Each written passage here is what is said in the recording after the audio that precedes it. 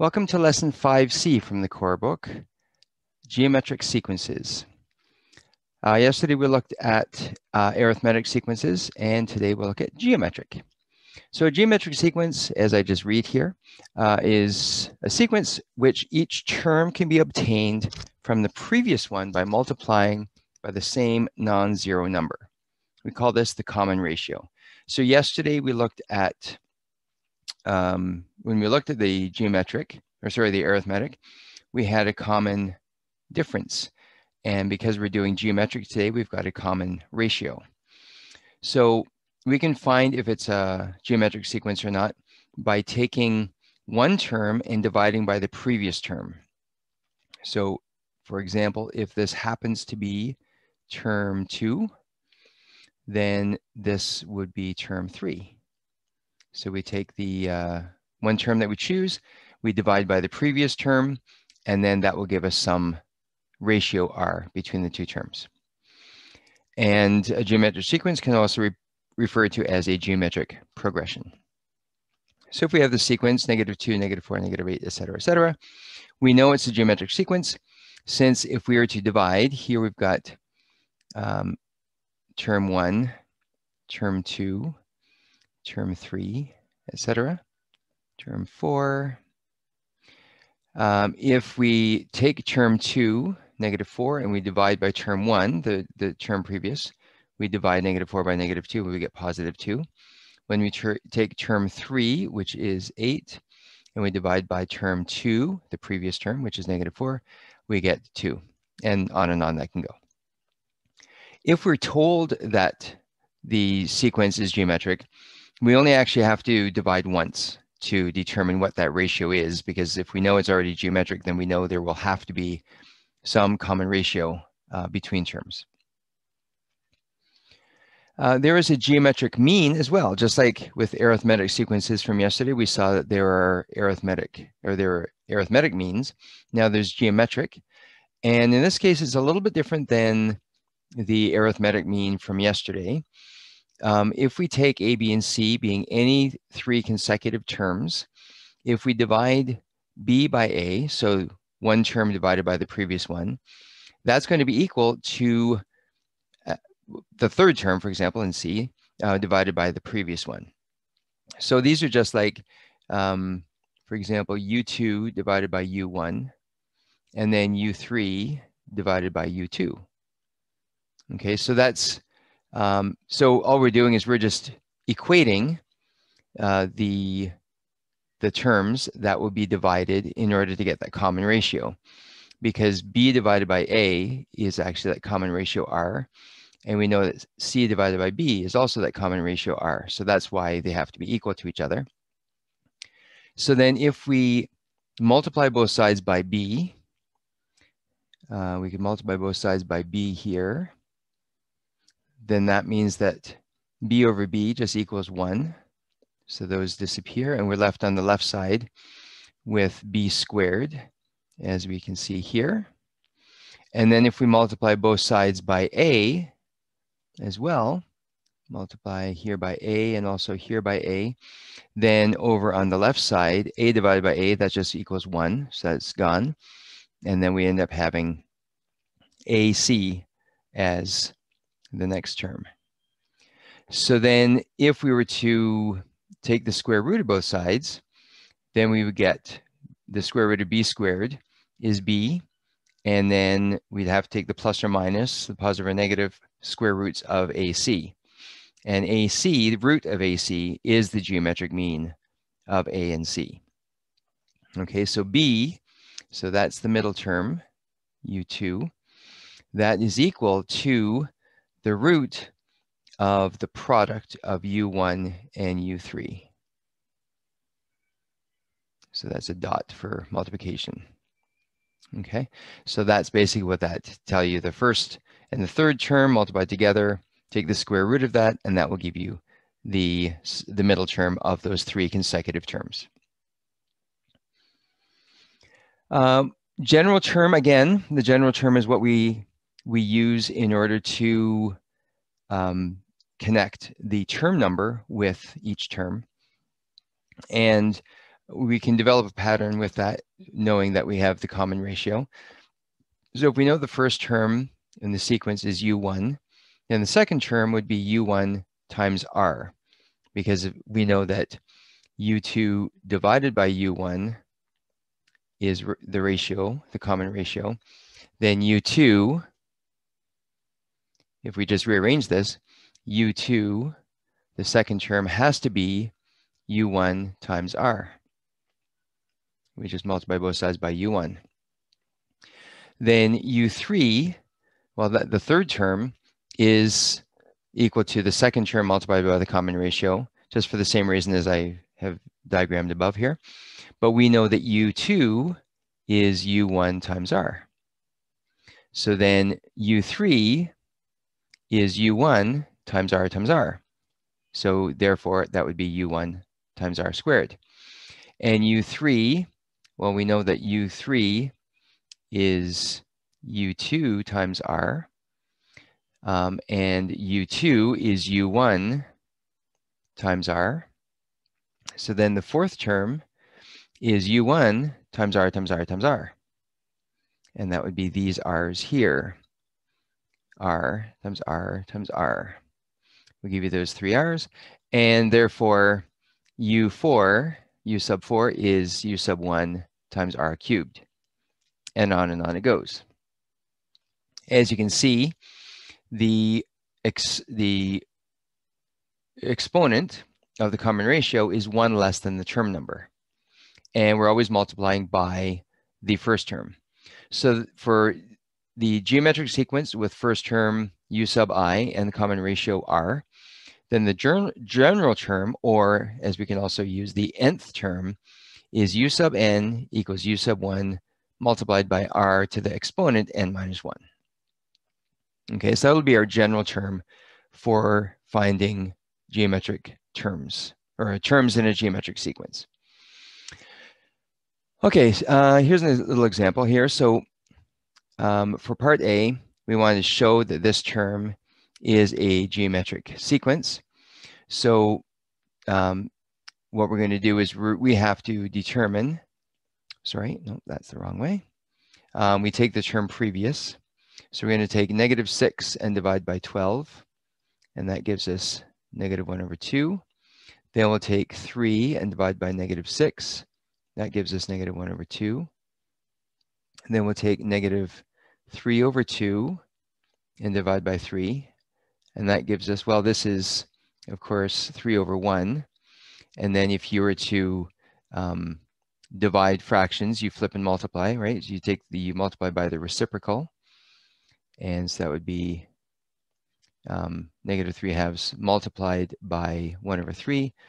The 3's end up dividing out as 1's. And then you're left, of course, with -1/2.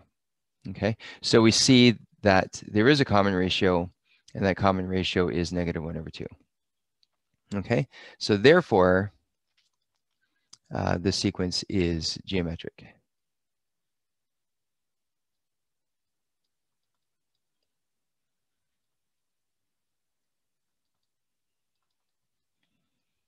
Okay. Now we want to find U sub n, and hence write the 13th term as a rational number. Well, we know that the general term U sub n is U sub 1 multiplied by R to the n minus 1. And therefore, in this case, U sub n is, well, U1 is 12. So we substitute 12 there.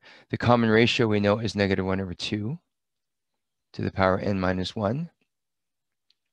Now notice that I can't multiply this 12 times -1/2 because the -1/2 is the base of an exponential. So I have to leave those separate until I substitute in a value. Okay, and then when I do that, if I want to find the 13th term, well, I'm going to substitute 13 in for n. That's supposed to be a 13 here. Try to clean that up a little bit. And so I've got 12 as U sub 1. The common ratio is -1/2. and n is 13. And then, of course, as we all know, 13 multiplied or subtract 1 is 12. So I'm going to have 12 multiplied by negative 1 over 2 to the exponent 12. And so then, because the exponent is even, that base of that negative base, when we apply the exponent, will become positive. So this ends up being 12 over 2 to the power 12. Now, to write it as a rational number, I guess I'm going to have to multiply 2 by itself 12 times to determine what that value actually is. I think I might use my trusty calculator on this one. So I will pause for a moment.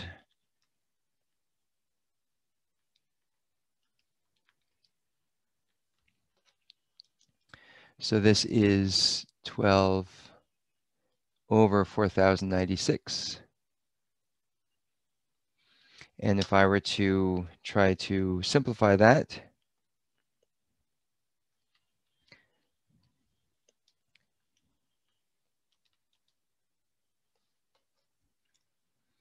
I can divide top and bottom by 4. So I get 3 over 1,024.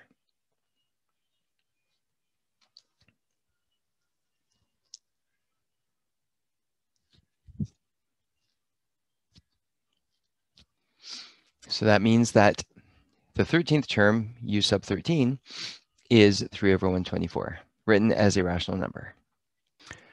Okay, and now in this example, we want to find k given a geometric sequence. So we know it's geometric, and we've got 3 consecutive terms, k, 3k, and 20 minus k. So we know there's going to be a geometric mean for these. So we know from before that that was b divided by a equals c divided by b. So we substitute those values in. So b is 3k, a, the first term, is k, the third term, c, is 20 minus k, and the second term is 3k once again. So I'll multiply both sides by effectively 3k squared. And so we end up getting 9k squared equals k multiplied by 20 minus k. And I'll expand that out. So I'll get, 20k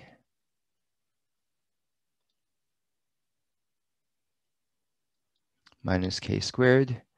I'll get everything over to one side of the equation.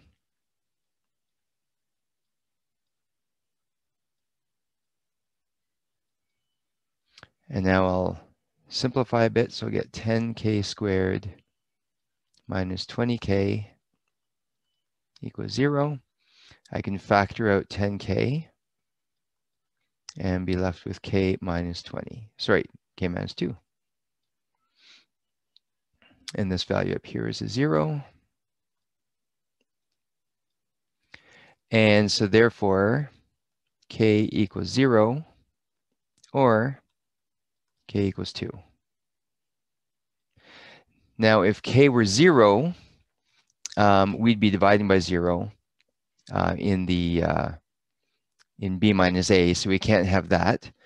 So that would be undefined when we divided 3k by k. So that means that k has to equal 2.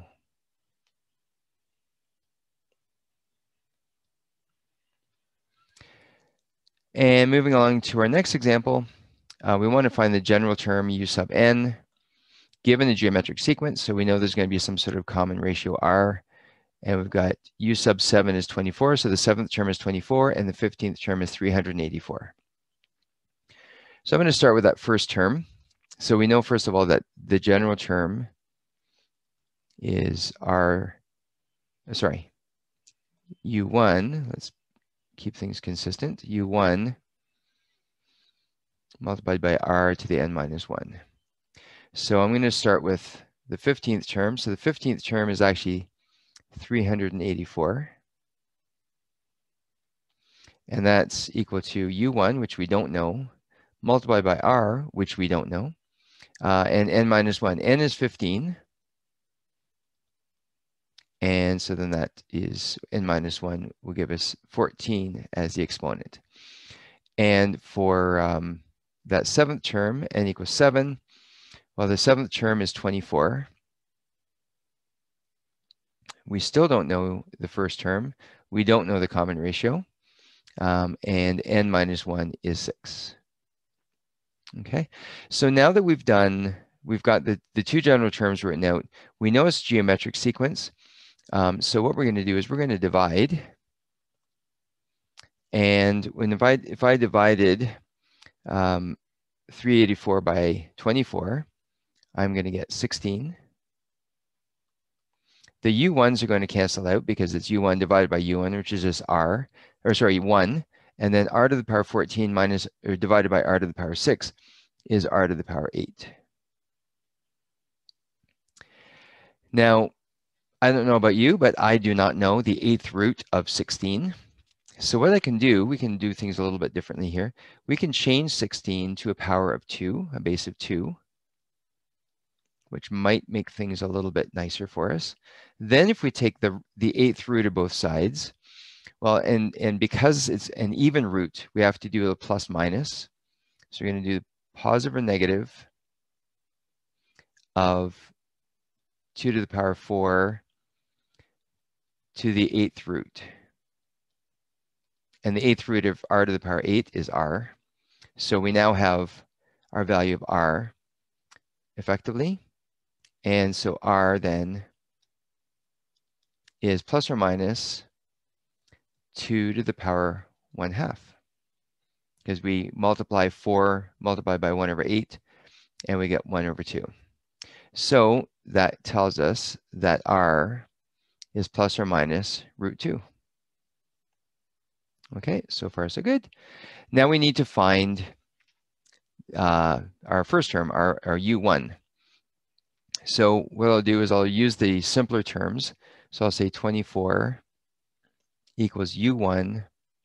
Well, R is root 2 to the power 6. And root 2 is 2 to the power 1/2 to the power 6. And when you multiply the powers there, the power of a power, we get 2 cubed, which is 8. And then if we divide both sides by 8, we see that U1 is 3.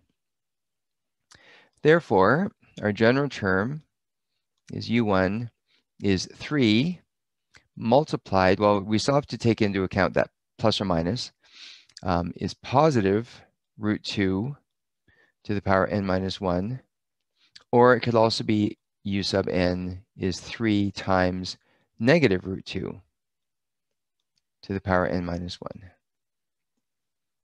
Okay, and that's how you would find the general term for that geometric sequence.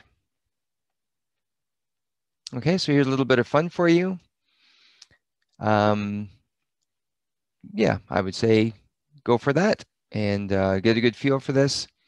Please make sure you ask questions if you have any, and we will see you in the next class. So thank you for watching.